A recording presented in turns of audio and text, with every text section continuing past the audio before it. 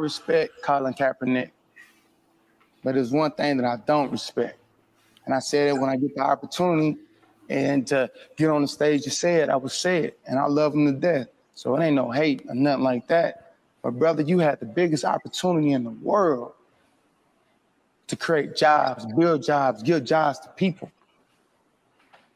The people that you was talking about, the people that you so-called standing up for, the people who stood beside you, the people who lost their jobs because of you. Where you at?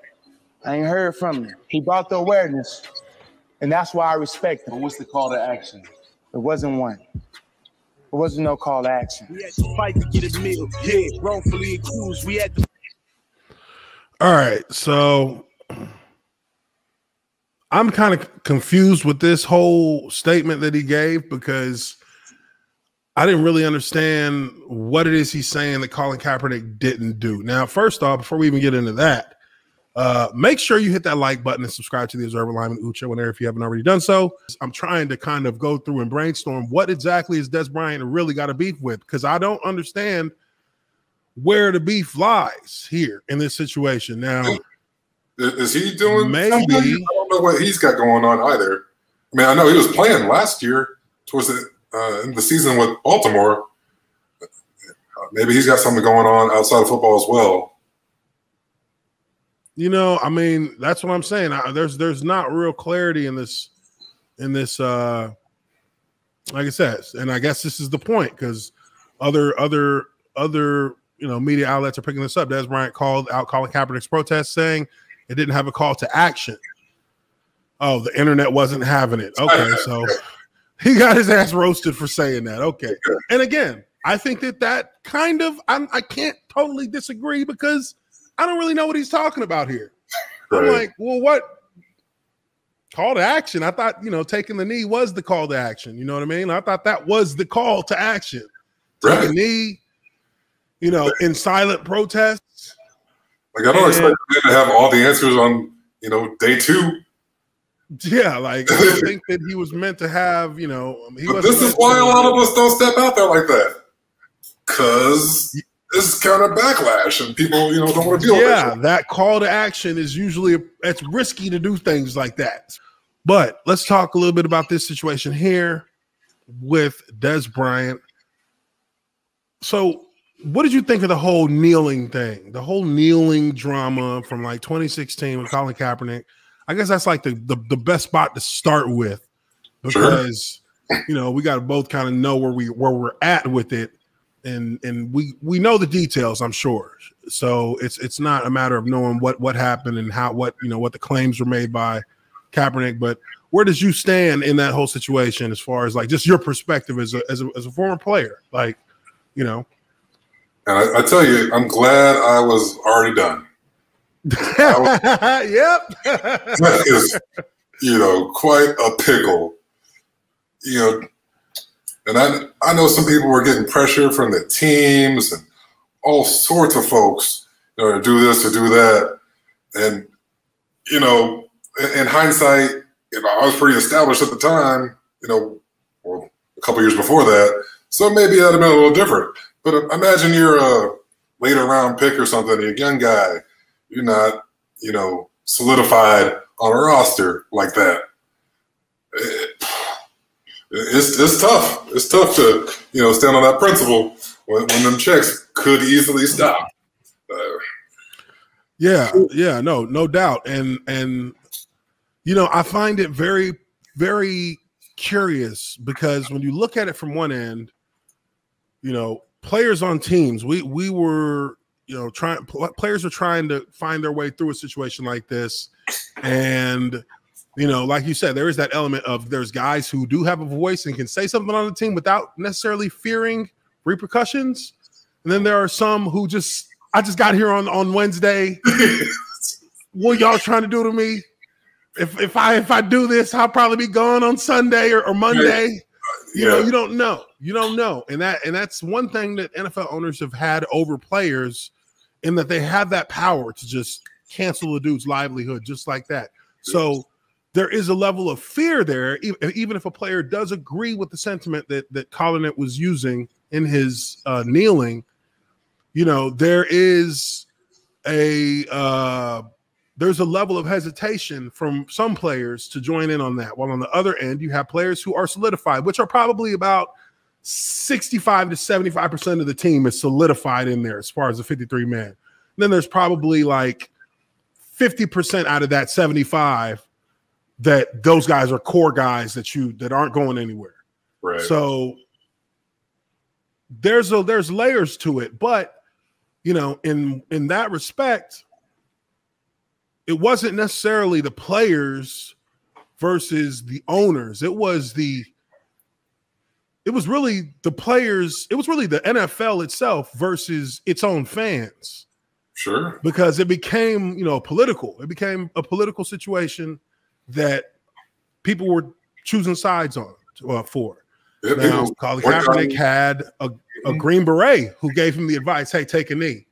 And I think that, you know, I think with that, at least now you have a level of direction, because kneeling is something that is, you know, was better than him just sitting on the bench, just looking like he was, you know, lost.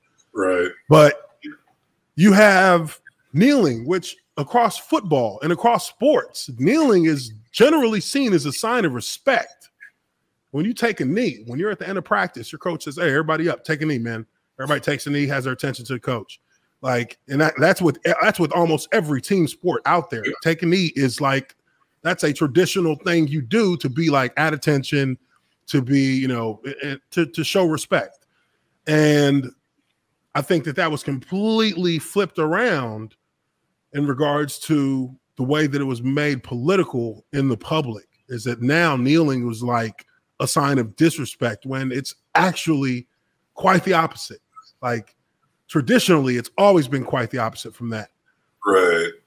He was an athlete who took a stand that really cost him his career, but hey, that was it really was his choice to make. He could have still been playing sports now if he wanted to. Yeah, I feel like he had maybe an initiative or a coalition with a few guys that were still active. I felt like him and Malcolm Jenkins had Eric Reed. Yeah, I thought there was something there. I mean, I'm not sure. Malcolm Jenkins is a little bit of a snake, in my opinion. He certainly has sideways. Yeah, he's definitely used that for. He's using that for selfish reasons. He's not truly behind it, because when it was Deshaun Jackson, you know, saying some anti-Semitic stuff about, you know, Hitler and the Jews, Malcolm Jenkins came out and was like, we got to stay focused, y'all. We can't let them distract us. Like, motherfucker, one of our own just went out there and said some stupid ass shit. Why don't you say something? Why don't you stand up in front of the streets like you did before and call for him to be held to account? You know, because not only was he saying some shit that really was not even like true. Like, first off, he quoted a quote that he said was attributed to Adolf Hitler. Hitler didn't even say it. It was still fucked up what he said, but that wasn't his quote. You got that one wrong, Chief. and you know, a denigrating statement towards people of, you know, Jewish descent. Sure. And he, without even having the self-awareness that to understand that the owner of your football team that you're on is actually a Jewish guy who was doing a documentary on the Holocaust at the time. So I had a way to read the room. And good job reading the room there. And, you know, but to his credit, he humbled himself, met with some Holocaust survivors, went to the Holocaust Museum, got educated on what the heck was going on. But still, there is that deafening silence of players in the NFL who just weeks before that were on got together to do a video demanding that Roger Goodell say Black Lives Matters. Well, you got to keep that same energy for other people too, because everybody gets bullshit their way sometimes. Yeah. So you got to be able to. It's defending on the principle, not based on who it is. You know what I mean? Like, exactly. So, you know, kind of went on a little bit of a rant there on it, but I think personally, Colin Kaepernick I'm not going to say that I'm 50-50 on him, to be honest, because the intent, he followed up on some of the sentiment that he was preaching about. He followed up on some of it by with his money and with his actions, but also he had an opportunity to kind of squash everything, get back in the league, and still be able to do what you want to do as far as being an activist, still be able to do that. And you decided that you would rather let people who are around you whispering in your ear, trying to just create something viral for another big moment, influence you into doing some shit that really just close the door. Now the NFL can just throw their fingers up and be like, "Hey, we tried. Fuck them, fuck them. We gave them a shot, boys. We did everything. Gave them a shot." But really, he kind of, I think he misplayed it. I think he definitely miscalculated it when he did that. When he had that whole stand up talking about, "It's the people, we here. Stop hiding." It's like, bro, this is not 1952. You are not, you're not Malcolm X standing over there. Like that's not Malcolm X. Like just you should have just did the workout. Use the system to gain what you want. You use them. They get you back in. You're getting some money. You can now start using that money that you're making to try and try and follow up on building on your cause. And he never did that. So at the end of the day, he really cost himself, I think, some money and leverage, because now he has none. He has no leverage whatsoever, which is why we have not heard from him since. I was gonna say, I'm not sure what he's doing now, or what jobs that he was supposed to be making. Through whatever process he did use, I'm not sure what he's done since that time. And no. I mean, he's not obligated to. I'm not saying that, but yeah, I mean, he has no obligation, sure, but I'm not mad at him. I'm not mad at him that he maybe he doesn't want to be want cameras to be, he doesn't want the attention for things that he's doing. Maybe he just wants to do things behind the scenes. And just be a philanthropist in that respect. Right, he could be doing a lot that we just don't know. Doing a lot, and we have no idea. He could be doing a lot of things, and we got no idea he's doing them, and we're sitting here talking shit about him. But